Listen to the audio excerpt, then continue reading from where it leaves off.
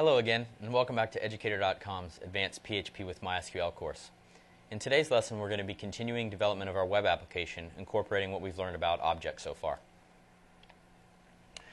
Today's lesson is going to cover version 5.0 of the web application, and as said, it's going to cover basically inserting objects into our web application, changing it from an application that modeled items and departments, for example, as associative arrays, into one that models them as actual PHP objects. We're going to have sort of a quick lesson on how to output object properties within double-quoted strings. And then we're also going to talk about accessing object properties that are arrays and how to access, basically use the square bracket syntax to access values in those arrays. So again, basically what we're doing is we're taking these items and department sort of objects that we had in our application. Before, they weren't official PHP objects, but we sort of modeled them as an associative array. For example, we'd pass around to different functions maybe an item associative array that contained a number of different keys, for example, name, that would represent the name of the array, the name of a particular item. What that allowed us to do was to basically pass around all of the information about a particular item sort of in one variable, in this case, item. Well, now what we're going to do is we're going to officially create that item data type, that department data type, by creating item and department objects. And what that's going to do is, so now, well, first of all, instead of passing associative arrays between functions to access item information, we're going to be passing item and department objects in between functions, and we're going to be accessing item and department objects rather than arrays. What that's going to do is it's going to change how we access our item properties from the square bracket syntax like is used here to the object property accessor syntax, which is the dash followed by the greater than sign, which we learned about in the last lesson. So for example, now if we have an item object that had been instantiated, that had been created using the object accessor syntax, now this is how we're going to access the property name, or how we're going to refer to it to set its value. So let's actually go ahead and take a look at what our item and department classes look like. Here you can see in our documentation that's generated by PHP Documenter, you can see there's a new section on the left-hand side here called Classes. And what it does is it provides documentation about the different classes in our web application. You can see the department and item class. You also see a customer class, which we're going to talk about in a second, which is another object we've defined, or another class we've defined for this web application. So if we look at the item class and we look at the source code for it, we can see that we've defined this class called item with a capital I. That's the convention. And if you actually look at the structure of a web application, it's the name of the file that this class definition is defined in is called item.php with a capital I. It's in our classes directory, which is in our includes directory. And again, this follows the one class definition per file convention, where we only have one class definition in each file. And we can see that we've defined 5 different properties for an item object, or an item class. It has a string property, which is the item ID. It has string properties for the name, the description, and the image file extension. And then it has a float property for the price. And you can see here we've defined them using the public keyword, as we had talked about in our last lesson. And so that basically represents is an item object now. So now, instead of using an associative array to access all these properties, we're going to access them as an object. If we look at our department class, we can see that it has 3 properties: department ID and name, or 2 of them, both of which are string properties. We can also see that it has the items property, which is actually an array. It's an index array, if you'll remember, of all of the item IDs that a particular department that represent all the items in a particular department. So what this sort of shows is that the properties of a class can be of any PHP data type. Here we have strings, an array, in the item class we had strings and floats, and you can actually even include, have properties that are objects themselves, which we'll see in some later lessons, where actually properties defined in a particular class will be data types that are actually other objects or other class types. And so what we've done is, now that we've created all of these different classes, or we've created this item and department class, we basically have to go through our web application and update all of the functions that used these associative array syntax for accessing our item and department information, as well as any of the pages that access that information using associative array. And it's been done in a number of different spots. There's a lot of spots in our application that have done that and been updated, and we're not going to be able to go through all of them in the lesson, but all of the changes are actually noted in the change log for version 5.0. But I'm just going to go through and basically go through talk about a couple of the different changes that were made.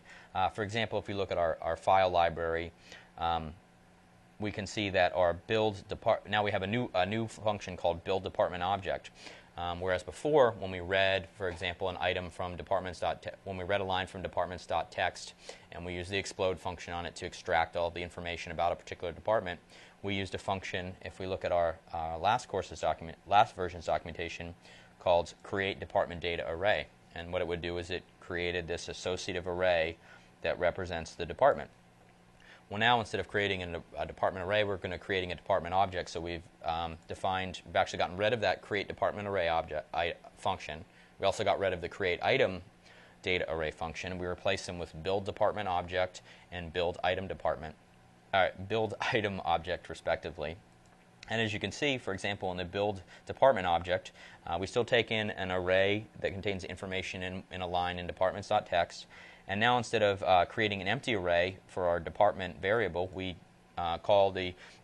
define a new department object using the new keyword, and then we use the accessor syntax to go ahead and set its department and name values. And then also down here we use it to actually set the its items property to the array of all of the different items IDs. And so this is what we're going to use now to basically build our department objects from our departments.txt file. Likewise, the build item object works in the same way. It defines a new instance of an item object, and then what it does is it sets all the different properties. It just has more properties that it sets. So for example, now our create department data string function has been updated, whereas before we passed an associative array of department information. Now we're actually passing it, if we look at the documentation for it, we can see that the argument or the parameter that it takes is still called department, but it's actually a department object. Whereas in our previous version, we could see that department was an array, and as it says here, it's an associative array defining information on all of the information in our department. One thing to note is that, for example, in our create item data string, for example, this is our new version, version 5.0. And we can see that what it does is this one actually takes an item object now. So now actually moving on to the string, this takes an item object and basically creates an item string that we're going to store in our items.txt file. Similarly, create department data string now takes a department object, and what it will do is it'll create a string to store in our department data file. As you can see, it uses this accessor syntax to access the different items, different properties of the department, as well as the different properties of a particular item. So basically, we've just gone through and updated all the different methods. For example, get department now actually returns a department object as opposed to an associative array. You can see in the documentation for this, you can see it returns a department object. Get departments actually returns an indexed array of all of the departments, an indexed array containing a department object for each department in our store. So for example, if you look at the documentation, it says that it returns an array, and the array is of department objects, whereas before it was an array of associative arrays describing those different departments. So that's another thing to note is that arrays can actually contain any data type, including, we know that they can contain other arrays, integers, booleans, all the scalar data types, but they actually can also hold objects as well. So in this case, we're returning an array of department objects. So basically, this is sort of the pattern for the rest of these functions, as they've all been updated to use departments, to use the department and item objects. Additionally, if we look at, for example, item.php, we can see that this is one of our pages, for example. Now when we call get current or get item at the beginning of item.php, it's actually going to return an item object. And so you can see that now when, for example, we set the title of our item.php page, we're using an object accessor syntax. Whereas if we look, for example, at an older version of our web application and look at item.php, you can see that we use the associative array syntax. So basically we've updated all the functions to use objects and their objects accessor syntax, as well as all of our different pages that that access objects, or that previously accessed associative arrays. One other thing to note is that we also created a customer class, which is used with the checkout.php form. If we look at our old version of checkout.php, we can see that basically we had this cust data array that we used to include all of the information, represent all of the information submitted on the checkout form when the user submits their shipping address and so forth. For example, it has like the street address, their first name, their last name, and so forth. And it basically was an associative array. And we used it in a couple of different functions. For example, in our email order function, we would pass it this customer data associative array, and the email order would be able to extract information about that. Well, now we've basically updated our email order function to use, instead of using this cust data array, actually what it's going to do, if we look at version 5.0,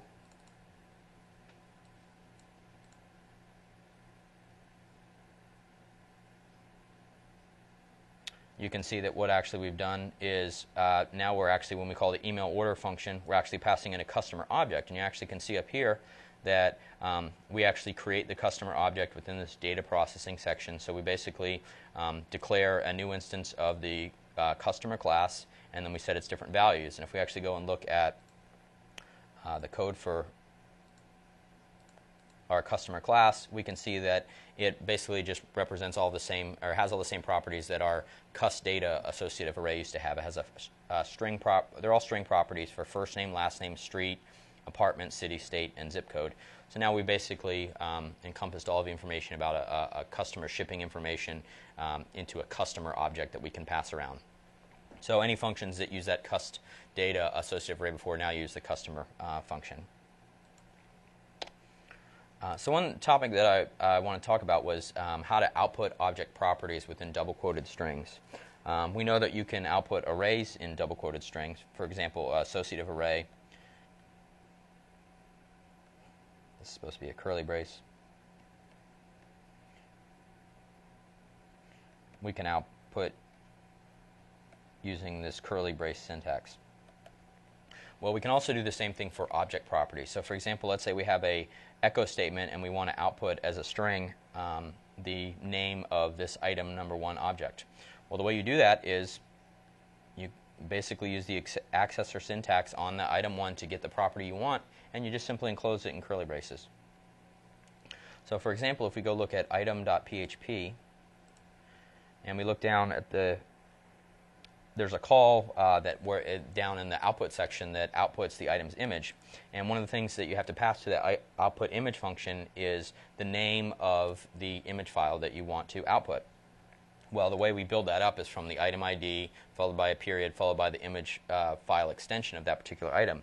Well, here you can see we've created a string, and we've included, using the curly brace syntax, we were able to include the item ID and the image file extension of this particular item that this page represents. So cur item is actually an instance of an item object.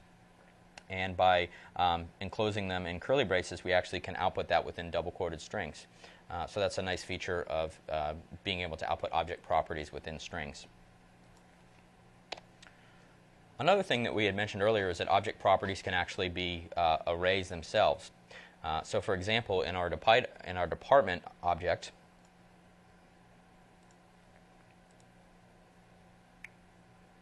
let's look at the source code for it. We have this items property, which actually is an indexed array. So what we can do is, if we want to access values in that particular array that's a property of that object, there's a particular syntax that we use. So for example, basically what you do is you use the accessor syntax to access that particular array property.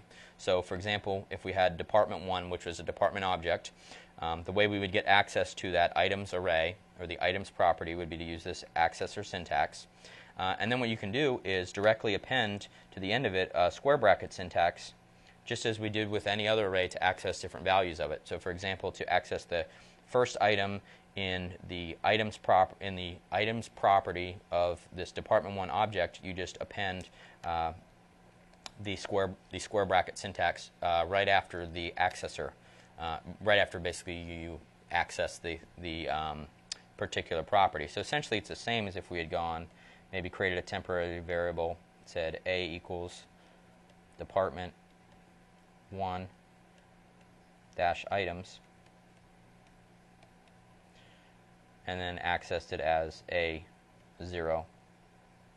We can actually do that just directly in one statement by just directly appending the square bracket syntax. That also works for associative arrays too, so this actually could be a key, string key. And you can do this to set values as well. In this case, we were getting the first element of this items array of the department 1 object. In this case, we are setting the first element of the items array of the department 1 object, just using an assignment operation. And actually, if we look at our add item to department function that's been updated to use objects, we can see that basically add item to department is what we've been using to add an item ID to the items array of a particular department. So here the way that we do that is we access that items property, which is an array. We use the accessor syntax, and then we just append our square bracket syntax to it. And square brackets, as we know with arrays, if you don't put anything in between them and you use them in an assignment statement, just says add another element to that array. So this is basically saying, get this items array, append another element to it, and have the value item ID. Now this is opposed to if we look at add item to department in our last version. We can see that we actually use this sort of we did use a multi-dimensional array syntax because our department object was represented as an associative array. So that's basically an example of how you can directly, in sort of one statement as opposed to two up here, you can directly access values in an array in an object. So that ends today's lesson. Thank you for watching Educator.com. Look forward to seeing you next time.